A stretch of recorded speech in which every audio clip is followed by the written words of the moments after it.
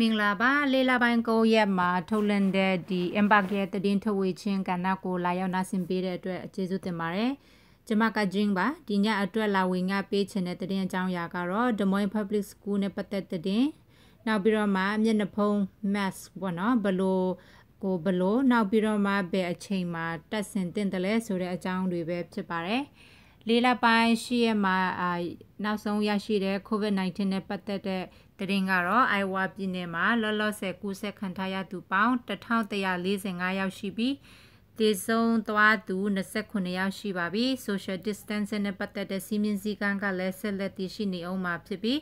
တာဝန်ရှိရဲတွေကလည်းစောင့်ကြည့်နေမှာပါပြည်နယ်အုပ်ချုပ်ရေးမှူးကကစားကွင်း playground ပေါ့နော်နောက်ပြီးတခြားတော့နေရာများနဲ့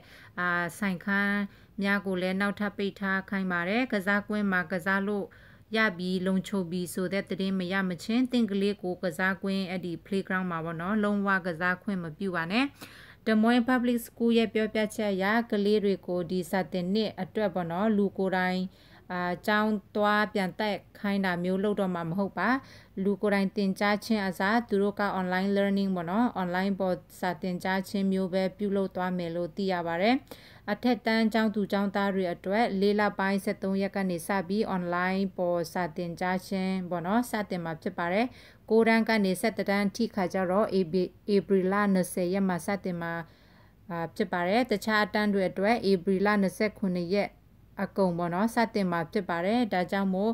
စာတင်ကျောင်းကနေပြီးတော့မှမိဘတွေစီပို့လာတဲ့အဲ့ဒီ online survey ပေါ့နော်ကိုဖြည့်ခိုင်းတာတွေ့ရပါလိမ့်မယ်အဲ့ဒီ online survey ကိုဖြည့်ဖို့အရေးကြီးပါတယ် survey ထဲမှာသင်အိမ်မှာဒီ online စာတင်ကြားခြင်းပြုလုပ်ဖို့ပစ္စည်းကိရိယာရှိမရှိ internet ရှိမရှိပေါ့နော်အဲ့ဒါတွေသူတို့သိဖို့လိုပါတယ်လိုအပ်တဲ့မိသားစုတွေအတွက်အကူအညီပေးနိုင်ဖို့ပေါ့နော်အဲ့ဒီ survey ကိုဖြည့်ဖို့အရေးကြီးပါတယ်အဲ့ဒီ survey ကိုဖြည့်ဆွဲနိုင်ဖို့အတွက်လည်းကျမတို့ဗီဒီယိုအောက်မှာ link share ထားပေးပါတယ်နောက်ထပ်တခြားသတင်းကတော့ CDC ကျန်းမာရေးဌာနကအကြံပြုချက်ရပါတော့တင်အပြင်သွားလို့ရှိရင်cloth mask လို့ခေါ်တဲ့ဒီပိတ်စနဲ့ပြုလုပ်ထားတဲ့ဒီမျက်နှာဖုံးပေါ့နော်တက်ဖို့အကြံပြုထားပါတယ်ဒီအကြံပြုချက်ပေါ်မူတည်ပြီးတော့မှအောက်ဖော်ပြပါမေးခွန်းတွေကိုမေးကြတာ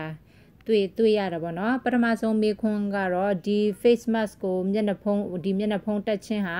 ကျမတို့ကိုဒီ COVID-19 ရောဂါကနေကာကွယ်ပေးနိုင်ပါသလားလို့ဆိုတဲ့မေးခွန်းပဲဖြစ်ပါတယ်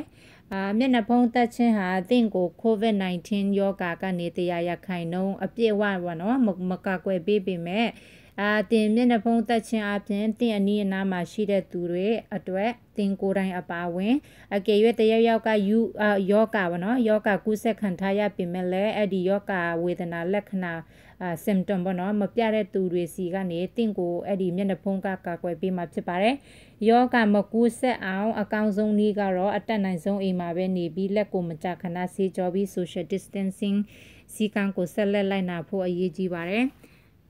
နောက်ထပ်မေးခွန်းကတော့ကျမတို့ face mask ကိုဘယ်အချိန်မှာတက်တင်တယ်လဲဆိုတဲ့မေးခွန်းပေါ့နော်မျက်နှာဖုံးကိုတင်အပြင်ထွက်ချိန်တိုင်းဒီဆေးဆိုင်တွေပါတွေပေါ့နော်လိုအပ်တဲ့အစားအစာတွေဆေးတွေပါတွေတအားလိုအပ်တဲ့နေရာမှာတွားဖို့လိုတဲ့အချိန်မှာမျက်နှာဖုံးကိုအမြဲတမ်းတက်တင်ပါတယ်ဒီအိမ်ထဲမှာနေတဲ့အချိန်တော့ဒီမျက်နှာဖုံးတော့တက်စရာမလိုပါနောက်ထပ်မေးခွန်းကကျမတို့ရဲ့မျက်နှာဖုံးကိုလျှော်ဖို့လိုအပ်ပါသလားလို့မေးပါတယ်ဟုတ်ပါတယ်တင်အသုံးပြုတဲ့အဲ့ဒီမျက်နှာဖုံးကိုမကြာခဏတန့်ရှင်းစင်ကြယ်စွာဆေးကြောရမှာလျှော်ဖို့ရမှာဖြစ်ပါတယ်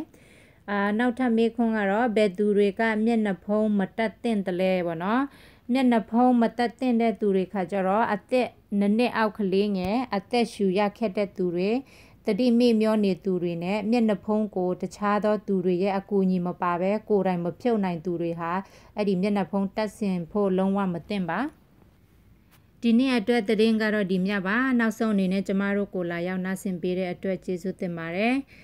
ဒီသတင်းအပေါ်မှာပေါ့နော်အကြံပြုချက်တွေရှိလို့ရှင်လဲကျမတို့ကိုဆက်သွယ်ပြီးတော့မှအသိပေးနိုင်ပါတယ်နောက်ထပ်သတင်းတွေအတွက်မနေ့ပြန်လဲကျမတို့ကိုလာရောက်နားဆင်ပေးပါ